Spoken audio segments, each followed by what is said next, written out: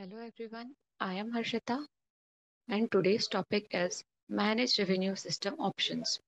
In Manage Revenue System Options, you need to attach a source document type. With the source document type, you also need to specify revenue clearing account for each source document type so that you can identify the default accounting combination.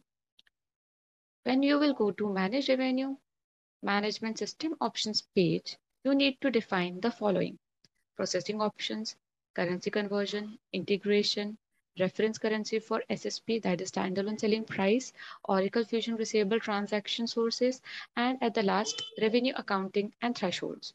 So now we will quickly move to the instance and see how we can define this all in the instance. So moving to the instance now.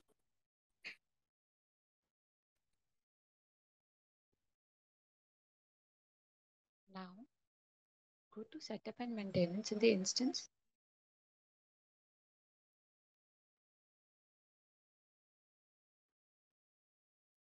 Select the offering as financials. Go to revenue management and search for task system option. Manage system options for revenue management is the task. Now, this is the manage system options for revenue management page. Here, you need to give processing options. This is not a mandatory field, but if required, you can select here invalid line handling. There are two options available here: reject contract or reject line. So as per your requirement, you can select the option. Right now, I'm not selecting anything here. Next is currency conversion. Under currency conversion, you need to give conversion rate type. Like I have taken corporate. If you want, you can take any other rate type, whichever you want. Then the next option is disable override from sources.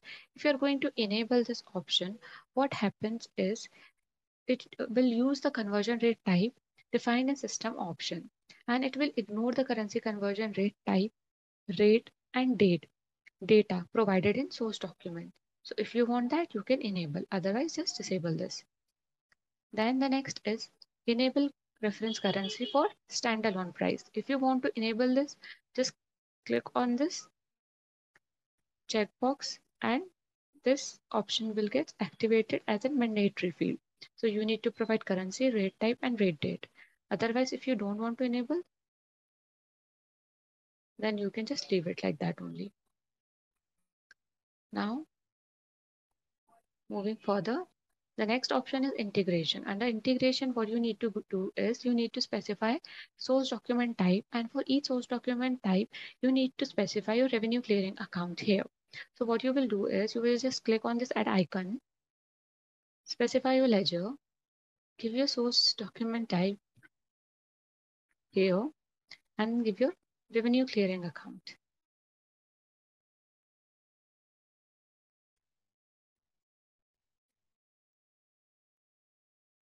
Now,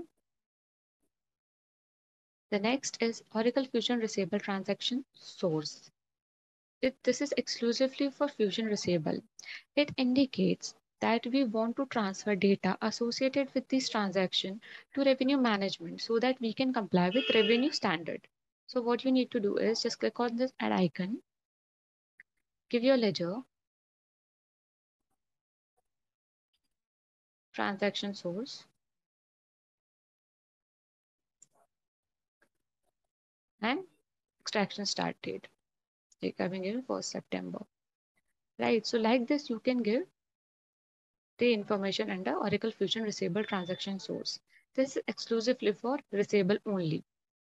Fine.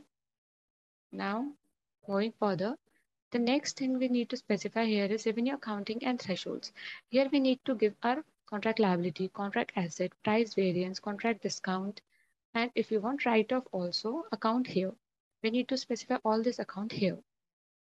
And with this, we also need to give a threshold amount here. What does threshold means? It means that if the customer contract exceed this amount which we specify here, then a human being is going to review the contract and validate it. So this is like a validation testing. You can say that.